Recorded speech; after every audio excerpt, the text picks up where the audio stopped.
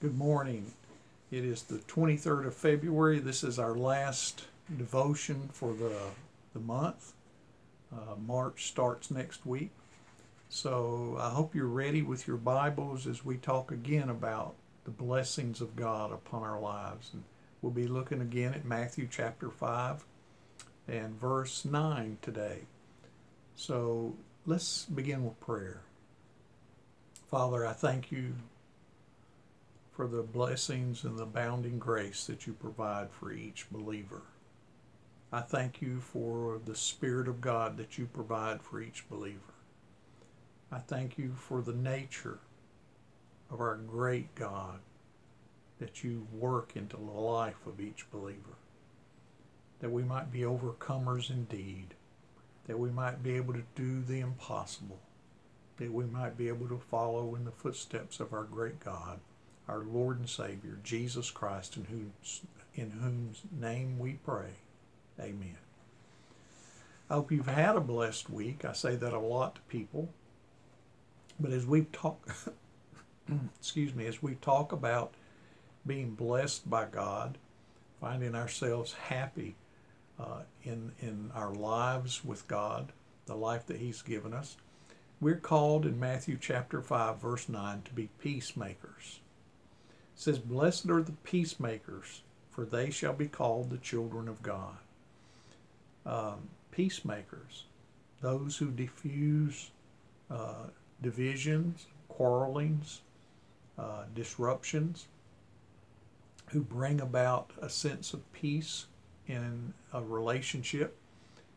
These will be called the children of God. And why can we say that? Because peace is part of the nature of God. God is able to do the impossible. God is able to be an overcomer, to lead us into overcoming. And all this dwells in us through His nature. You see, He gives us the Holy Spirit, His Spirit, to indwell each believer. And this Spirit works His nature in us. And you say, what is this nature of the Almighty that we have within us? Well, it's holiness, righteousness, justice. It's also in Galatians chapter 5, we find out that it's love and joy and peace, that it's goodness and kindness, faithfulness, gentleness, patience, self-control. We don't have outbursts of anger. We may be disturbed about things, may be upset about things, but we don't just blow up. We are faithful to our great God as He's faithful to us.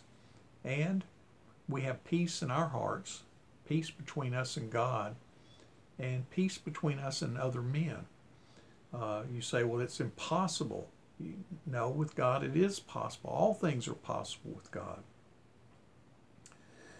So as we each have this peaceable, meek spirit living within us, we have to learn to be filled with the Holy Spirit, learn to walk in this peace, to walk in the Spirit, and to allow Him to control our lives. And we don't like the thought of someone else controlling us or telling us what to do.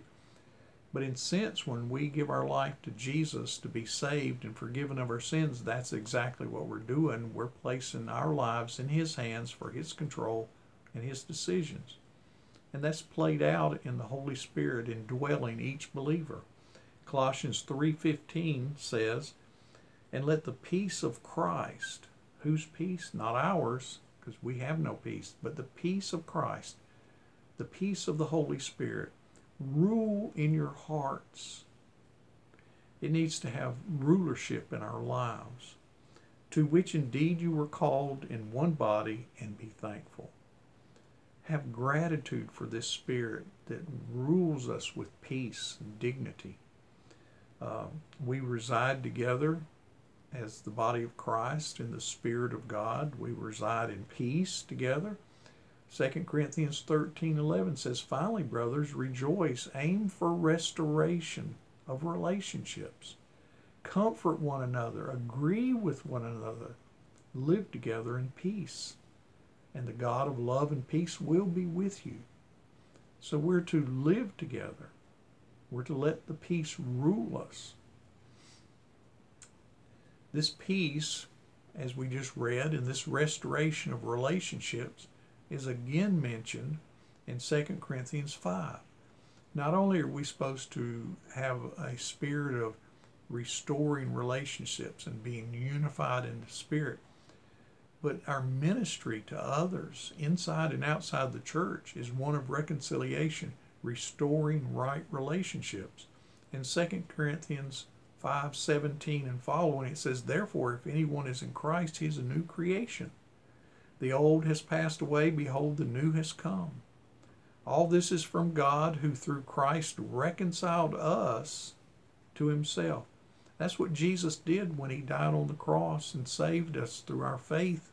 He reconciled us. He restored a right relationship between us and our Creator, Yahweh, and gave us the ministry of reconciliation. He didn't just reconcile us so that we would have a right relationship with him, but he gave us a ministry, a life purpose to reconcile other relationships through faith in Jesus Christ, to reconcile families, churches, that we might all walk together in the spirit of unity and peace. He says, that is, in Christ, God was reconciling the world to himself, not counting their transgressions against them, and entrusting to us the message of reconciliation. So this is peace that we offer people to reconcile and bring about right relationships together, that we might live together in unity of the Spirit. As we live together and are filled with the Spirit, we should strive daily for this peace. We should strive daily to be filled with the Spirit, filled with the nature of God. For daily we have tribulations, daily we have problems, daily things come up. Daily I irritate people and people irritate me. I had one man tell me one time that sometimes I make him very angry. I don't mean to. And so we should strive for peace every day. Hebrews 12:14 says, "Strive for peace with everyone, and for the holiness without which no one will see the Lord." We are called, indwelt by the Holy Spirit, we are called to be holy, for he is holy indwelling us. Our thoughts holy, our words holy, our actions holy. But we're to strive for peace when there's a disagreement between me and someone else. I should strive for reconciliation and peace in that relationship. I shouldn't go around just being angered and bothered about it. I should do something about it. Even with the Holy Spirit, the nature of God, it's not always possible to be reconciled. It's not always possible to have peace with one another. Because you see, in a relationship, it's two-sided. I may determine peace, I may strive for peace, I may desire peace, I may walk in peace. But the person on the other end of the relationship may not desire that, may not be moved by that, and therefore the peace is not possible. Possible from my side and from God's side, but not from theirs. So I can't be discouraged if there's no peace. I can only strive for it and do what I can to bring it about. Because Romans 12:18 says, "If possible, so far as it depends on you, live peaceably with all." That's my calling, to live peaceably with all. Not to be divisive, not to be oppressive, not to be offensive. I will be all those things if I'm filled with the Holy Spirit, for he divides as much as he unifies. But I'm to strive to live at peace with all men, and that's what God requires of me. That's what God requires of each believer in Jesus Christ who has the Holy Spirit indwelling him, is to live at peace with all men, our enemies, our friends, our family, those who offend us, and those who are closest friends. So may you be at peace today with God and with others. Have a blessed day.